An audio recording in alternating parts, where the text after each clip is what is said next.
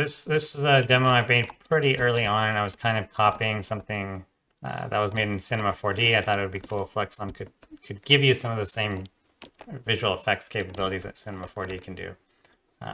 And so basically what you have here is a bunch of objects that are kind of in some sort of position, and they are being disturbed by this glassy object in the middle.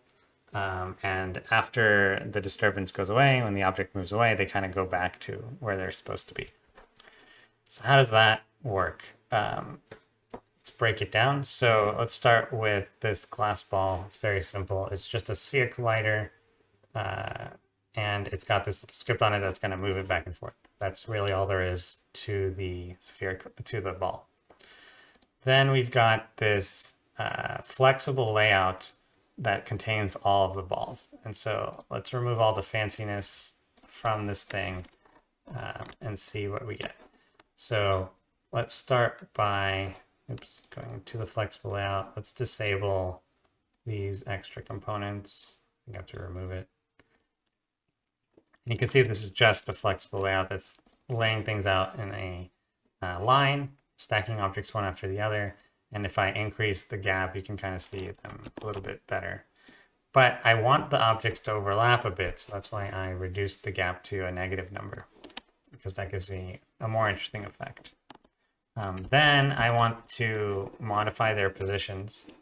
And there's two scripts here that help with that.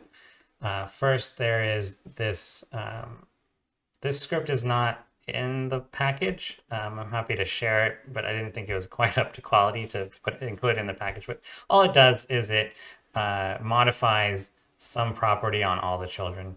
In this case, I'm modifying the width randomly before doing anything. So when I enable that, you can see now their widths are random. Then I could also use that same component to modify their positions, but instead I wanted to use the Flexalon random modifier, which is included in the package, which you can then use to say, I want to modify after the layout finishes, after they've all been placed in this line, I want to modify something about their position and their rotation.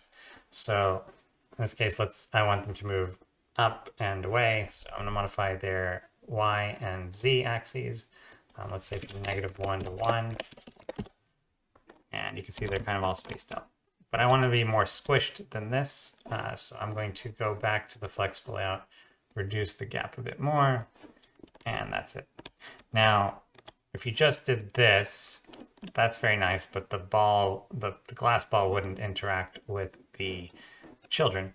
And so how do I do that? So if you go to any one of these children, you'll see for one, they have a rigid body and a sphere collider. And if that's all they had, then you'd get something like this. Let's remove this. You can see that the glass ball is pushing them away and they're kind of flying off into the distance until it no longer is touching them. And so the effect that we want is that they kind of almost magnetically get pulled back into their layout positions that they started off with. And so that's where the Flexalon rigid body animator comes in. That's that third animator that I talked about at the beginning. And if I add this component, let's increase the position force a little bit, it's going to, every frame, add, I think, 10 units of force to the objects and 5 units of rotational force to the objects to push them towards their correct positions. So now you get something like this again. This does take a little bit of fiddling around with to get it right. And the reason is because all this is doing is applying a force. If you just apply a force, the objects will just fly past their final layout positions and kind of bounce back and forth. And so what you really want them is to kind of slow down when they get closer. And so you want to add some sort of drag. You can see there's a drag on the rigid bodies, there's an angular drag, and then you want to mess around with the material on the collider to add some friction as they move past each other so that they roll and not just bounce like, because typically a sphere doesn't roll when it hits, a perfect sphere does not roll when it hits other objects. So if you want them to roll around, you need to add some sort of friction so that when they touch each other, they kind of roll around each other.